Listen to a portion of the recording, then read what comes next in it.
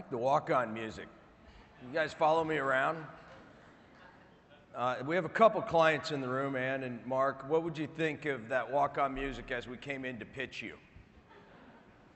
All right. I've got a couple opening remarks. It was great to have the mayor here. And I just want to, I took over 6-9 months ago, something like that, as chairman. And you do this thing for 2 years.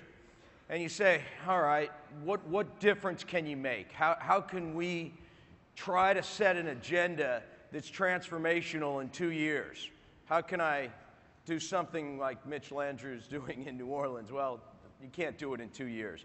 So what we did is we sat down and looked at it and said, okay, what should this industry stand for? How should we be, and what should your association do? So let me just take you through that in a couple minutes. This is what we're doing. This is how we're organizing ourselves. And Nancy and team are just phenomenal, and they're doing a great job. So, first and foremost, can you go back one? You missed one. What we do works. I mean, this is something that we forget. This industry, very simply, creates demand by building strong brands. As we create demand, we drive growth in companies. As we drive growth in companies, we drive the economy forward, we drive jobs forward.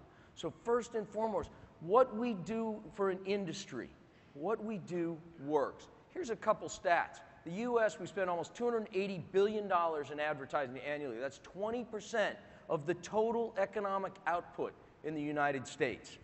Each dollar spent generates nearly $20 of economic output. $9 in additional sales for every $1 spent. We create nearly 15% of all the jobs in America. And roughly 69 jobs are created for every $1 million that we spend in advertising. What we do as an industry works. And what you'll see today from McKinsey and also from McCann and some of the others is the beginnings of us telling this story better. What we have to do, our opportunity as an industry, is conduct and continue to conduct deeper research on the true economic drivers that we create and change the dialogue with our clients that is not just about price and delivery, but about value, and continue to drive more growth.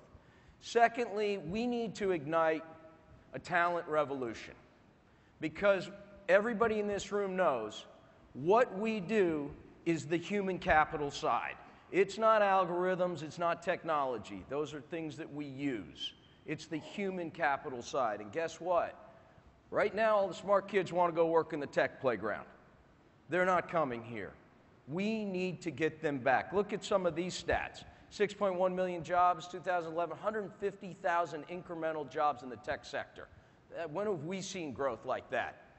And on the consideration side, we're not even in the top 10 of talent that's coming out of the top MBA schools. IDEO's at the very bottom. That's the only one that's close in our business. The good news is we beat lumberjacks on best place to work. Not by much, but we do. And I don't know about you guys, but this is a pretty damn good business. I like this business. So why do we have this perception problem? We're going to address that a little later with some research that's fascinating.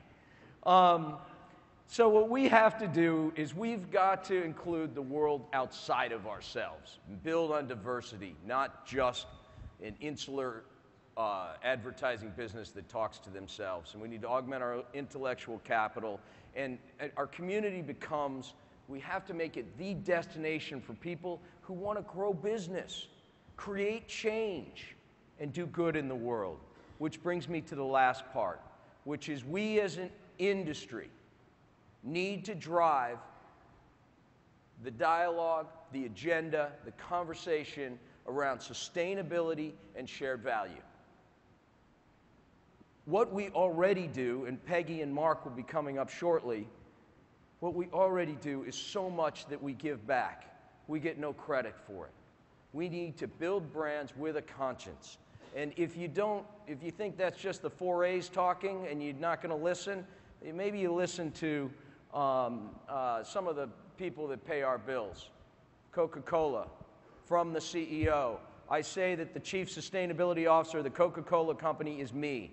I have not appointed another one and never will. That's me. They've agreed to host a client conversation around this next year in the around the sustainability at this conference.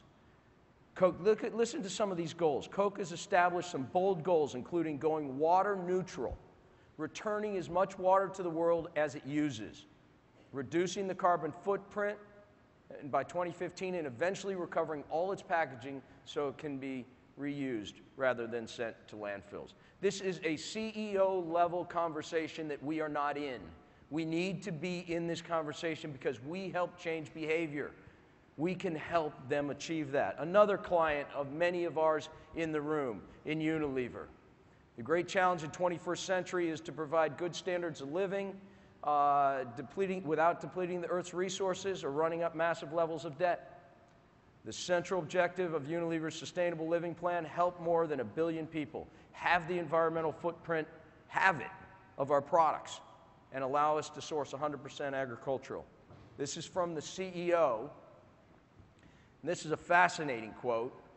If I project ourselves out 5 or 10 years, then I don't see Unilever as an advertiser. I see us as a solutions provider. I see us as a co-creator with the consumer of mainstream sustainable living. Neither the word nor the accounting line of advertising means anything to me. Procter & Gamble, same sort of agenda. Those are just a few of the clients. We as an industry need to get back in this dialogue and help drive this. We need to inspire the people who work in this industry because we're giving back and building brands with a conscience. We need to help our clients change the world.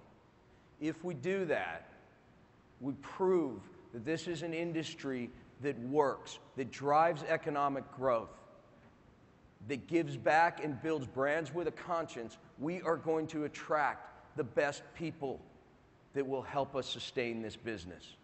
Why would you not want to work in an industry that drives the world economy and does it with a conscience and cares?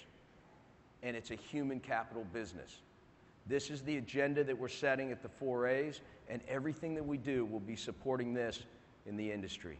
So with that, I'd like to get on with the show. Our first speakers here today, to kick us off, we have two of the industry leaders. We have Mark Pritchard, Global Marketing Officer for the world's largest advertiser, Procter & Gamble, and Peggy Conlon, the President of the Ad Council, which many of us know and appreciate for the great work they do to truly make a difference on a lot of the topics that we care about. Mark and Peggy will talk about the power of ideas to create shared experience and the importance for brands to connect personally with people.